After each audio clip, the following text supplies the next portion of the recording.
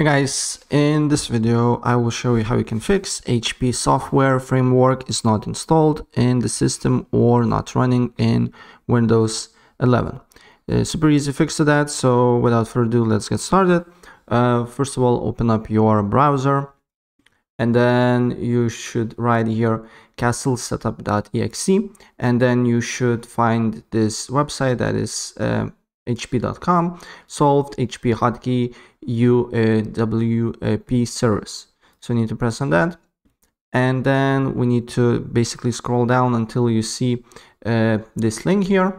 You need to press on that, download to your Castle setup to your desktop or whatever you like, whenever you like, and then once it's downloaded, then you should install it right here. Super simple installation process here. We need to wait here. And yeah, for me now is installed, and after that what you need to do here is to restart your computer and the problem should be fixed. Right, so that's pretty much it, and if I help you out, please press like button and subscribe for more. Take care. Bye.